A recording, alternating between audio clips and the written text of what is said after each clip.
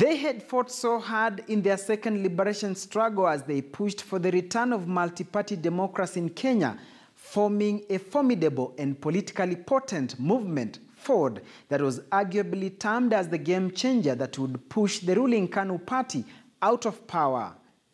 However, the giant movement that had brought together opposition political giants would crumble, handing KANU a political lifeline for the next 10 years. Up next, the making and the disintegration of Ford, the untold story. My name is Duncan Haemba. The 1990-1991 Second Liberation Struggle yielded a new dawn in Kenya's political landscape. It was a hard-fought struggle by opposition progressive forces that had the backing of a section of church leaders, high court advocates, civil society organizations, university students, and even the international community.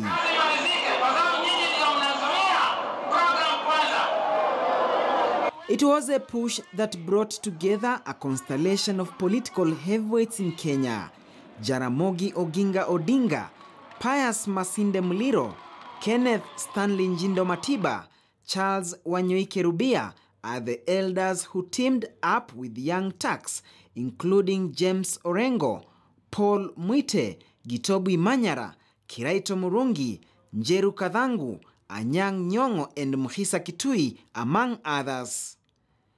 And on Friday, August 2nd, 1991, the team comprising of Jaramogi Oginga Odinga, Masinde Muliro, George Nthenge, Martin Shikuku, Philip Gashoka, and Ahmed Bamariz formed the Forum for Restoration of Democracy, FORD, which was the first opposition party in Kenya since Jaramogi Oginga Odinga's Kenya's People Union, which was proscribed in 1969 by government. Sasa wanachama wapendo wa Ford Kenya, tungependa sasa ile Simba Mama Mashauri.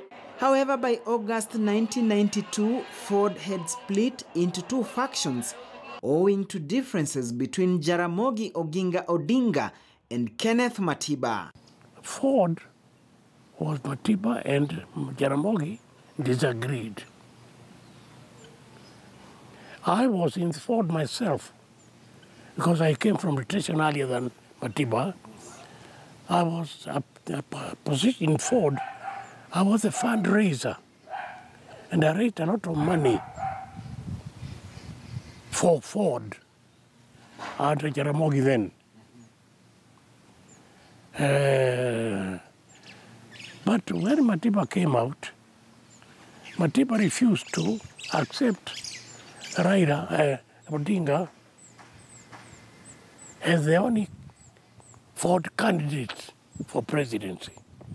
The other members said, but Jaramogi is the president of Ford now.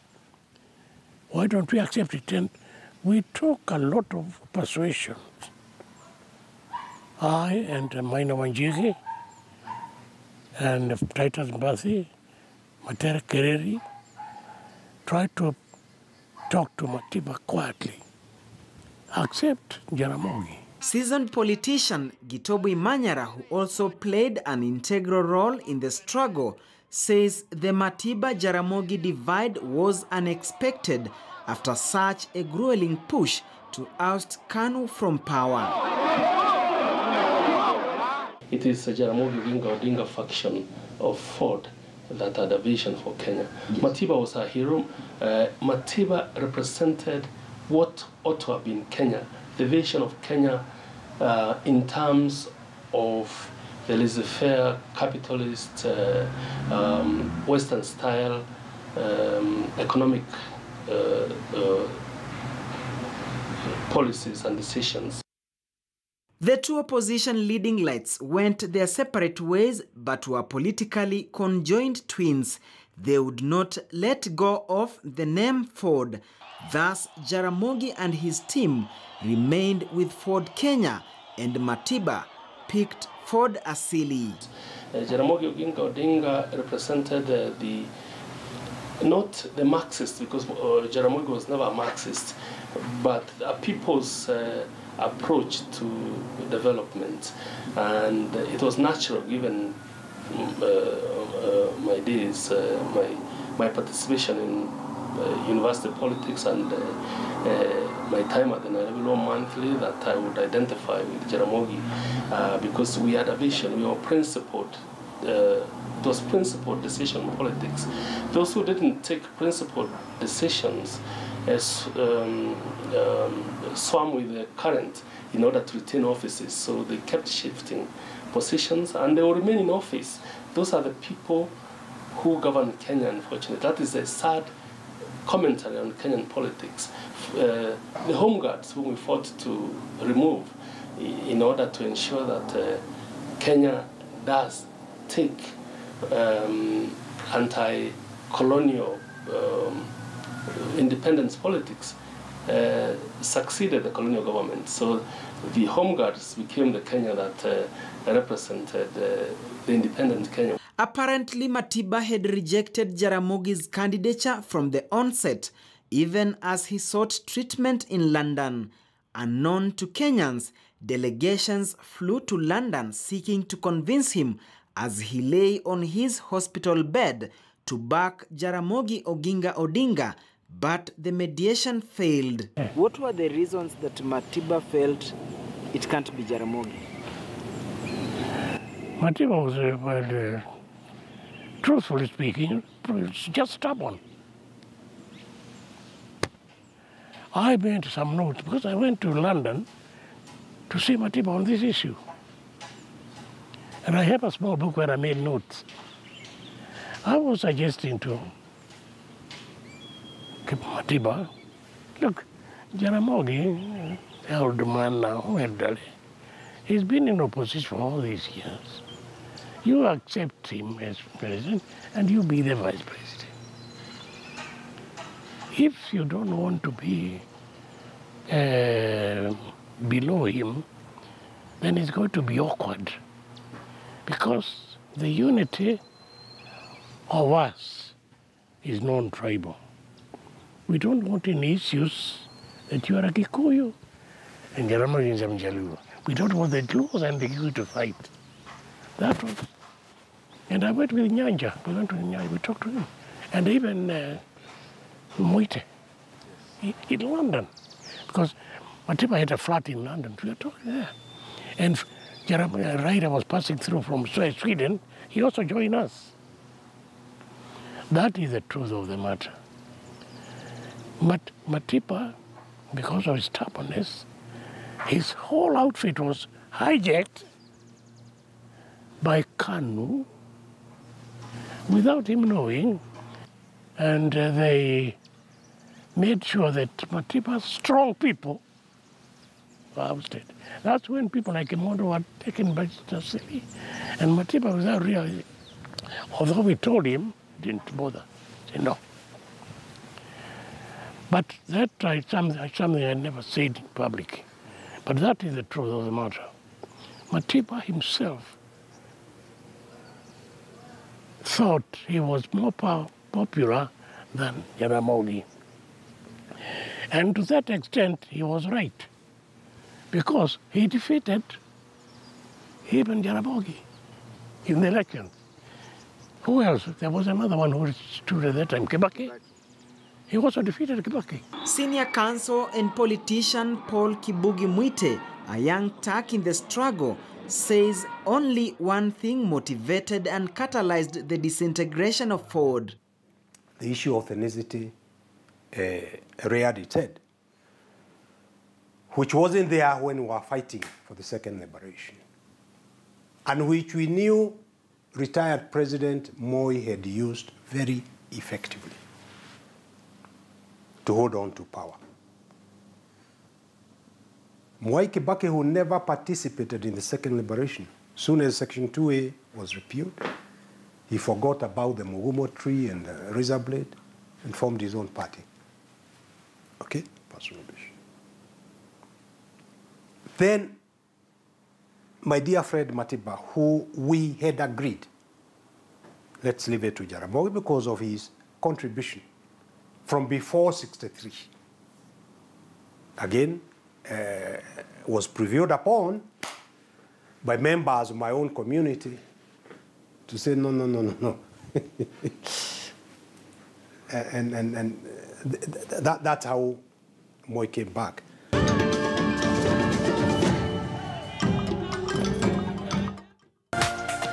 This is KTN News.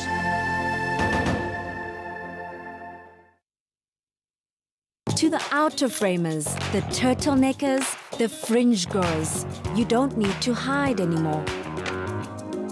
Try Dettol Even Tone. It cleans and helps to reduce the appearance of blemishes caused by oil, dirt and germs, giving your skin a healthy feel. Dettol, be 100% sure. Fall for the fall when you shake your bum bum bum bum. The Queen of Africa, Yemi Alade, is coming to Kenya for something you've never seen before. The best of contemporary African music, where meat meets music. Keep the date at KICC, 6 p.m. till dawn. Come party with our very own Salty Soul. I see you came to party. Willie Posey. King Kaka. I say Nikondani. Fenagitu. Calligraph Jones. I go by the OG. The Council. There's no chance for a dull moment. Early bird, 750 shillings for regular tickets, 2,500 for VIP. Gate is 1,000 shillings, regular 3,000 shillings for VIP. M-Pesa pay bill number 365582. Account name Chomanangoma. Chomanangoma. Me I like to party, party with the girls with your body. On single file. Goalkeeping, got it first. Tripping it on! What a shot! Again. As well, Hamilton will lead them into turn one. And there goes Kimi Räikkönen ahead.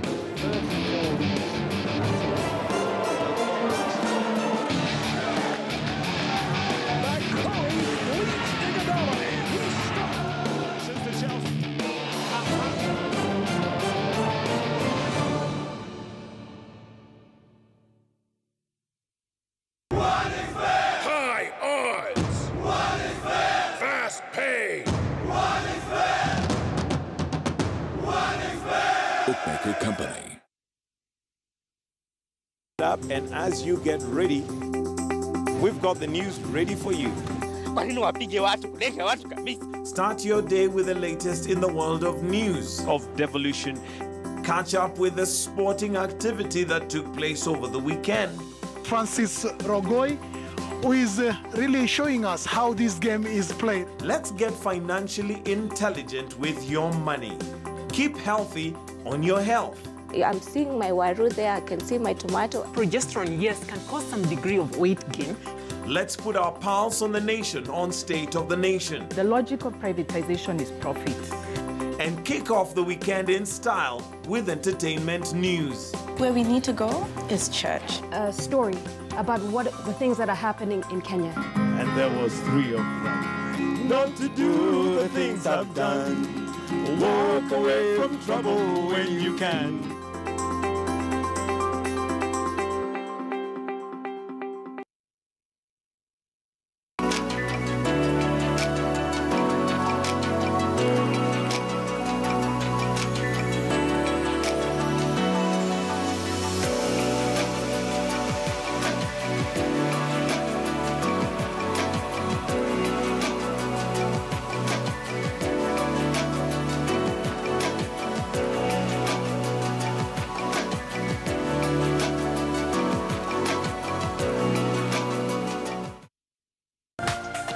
This is KTN News.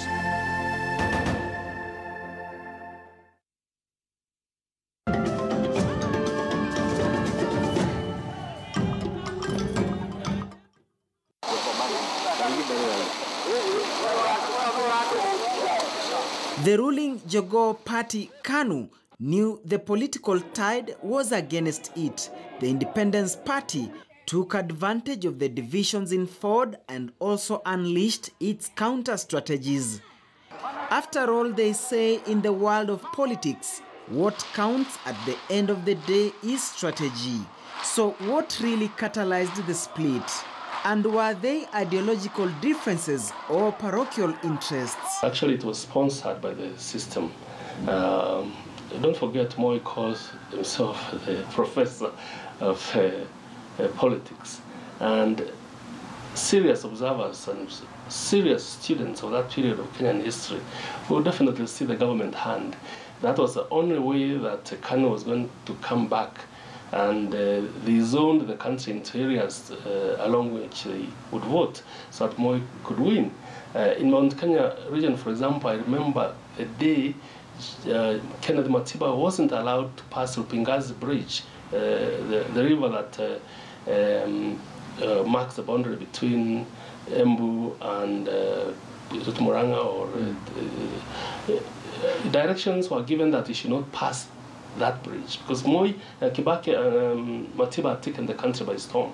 And the only way to prevent him from winning the presidency was to divide the Mount Kenya vote. So Kibaki was allowed to campaign in all parts of the country, Meru included, and you see that most of them voted that way because that was the state plan at that time. You recall that people voted strictly in accordance with the wishes of the KANU regime in terms of where people were allowed to campaign. Areas where Moi couldn't campaign were left for Jaramogi and his people. That one of the enduring regrets is that as soon as Section 2A was repealed, the ethnic rivalry reared its head. And I want to say, as long as we use ethnicity as a tool for political mobilization, the vision and the dream we had will not be realized. It will only be realized when the Kenyan people realize bei ya unga ikipanda inapadia Muluya, inapadia Mukisi, Mukamba, Mukikuyu, kila mtu. Nauli ikipanda. People being unable to access health services. In other words, uchumi ukizorota, unazorotea kila kabila. If we can be able to communicate that to the Kenyan people, so that they start questioning political parties, so that political parties get reconfigured to focus on economic issues. What are your policies on education? How are you going to elevate poverty, health, those issues that we see in stable democracies? We saw the dreams, the aspirations of the people die.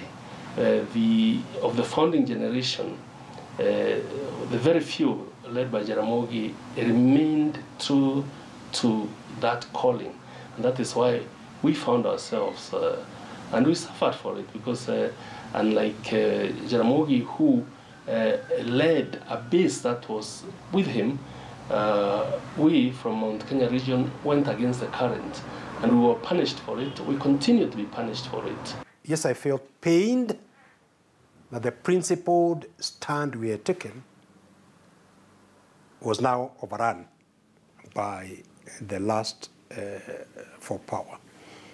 But my position has always been that there are times when a leader must lead from the front, so that you stand even on an issue that is unpopular at that particular moment in time, because in the long run, people will get to know that actually you are right down the road. That has been my life. That has been the story of my life.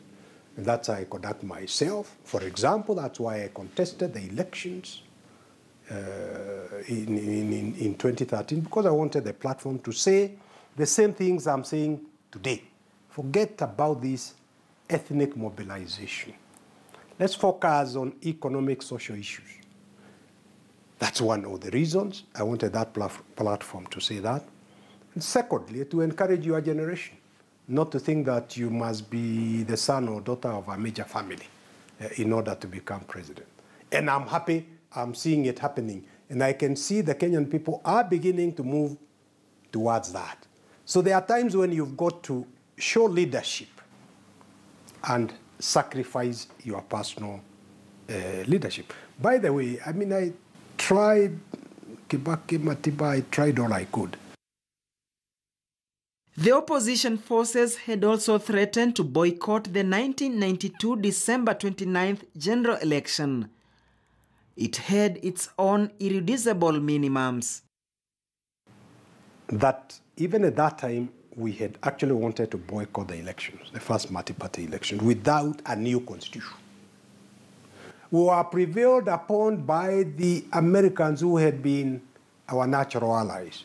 They invited these bishops that you are talking about.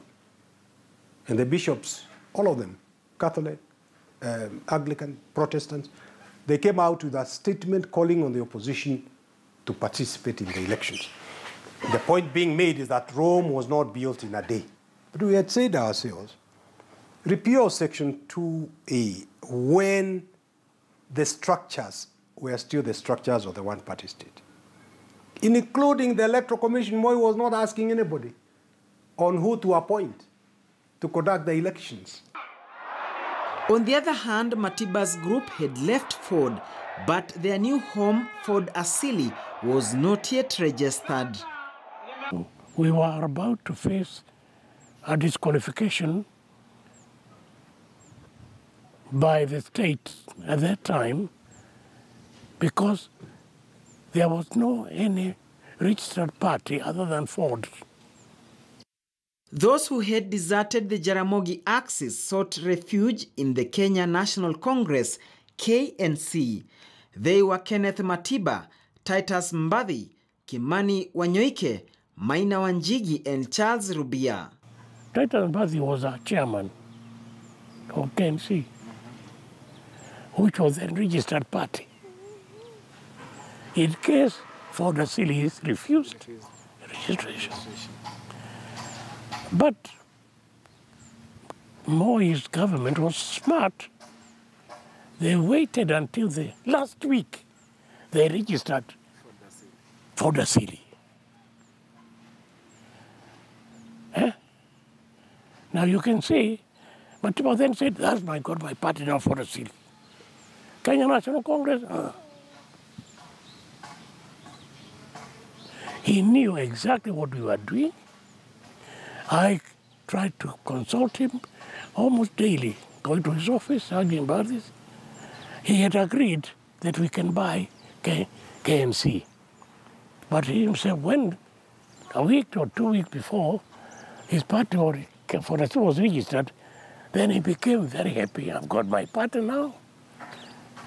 And clever people, quick people like Chikuku rushed to Motiva as Secretary General of Ford Asili.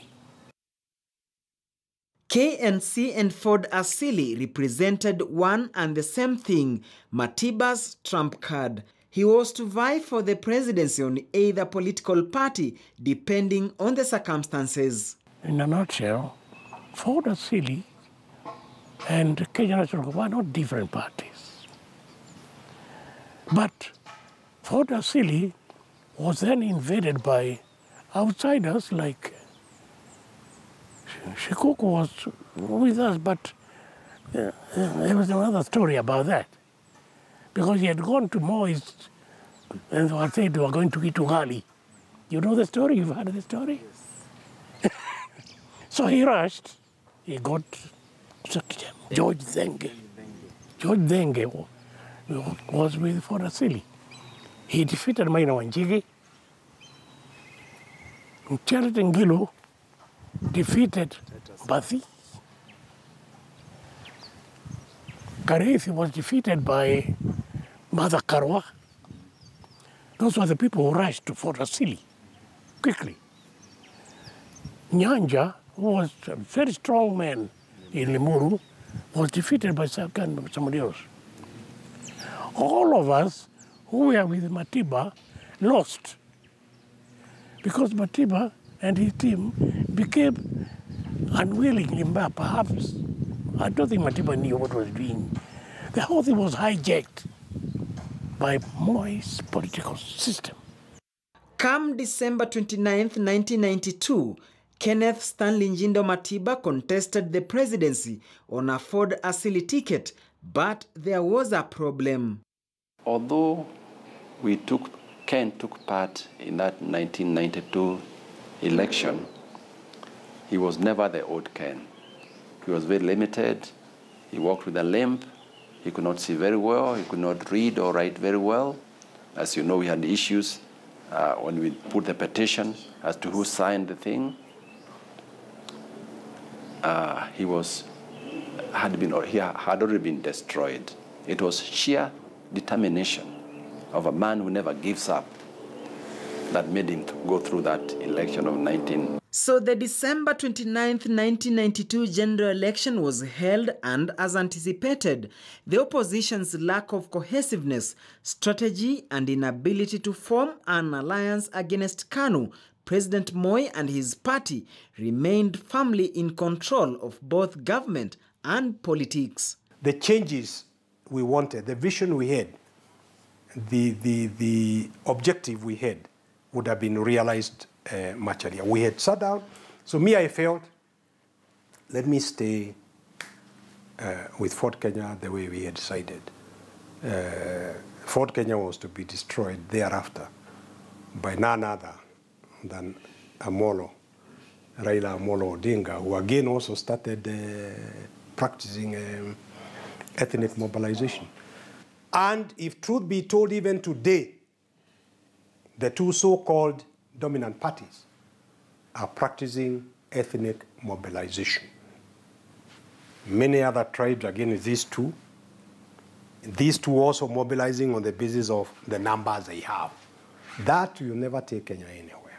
That will continue to ruin the economy, because that's what robs whoever is president the power to address the issue of corruption. So I'm happy, completely happy that I have not betrayed my vision, my principles. I made my contribution. And now it's for you people to do it. Duncan Hemba, The Untold Story.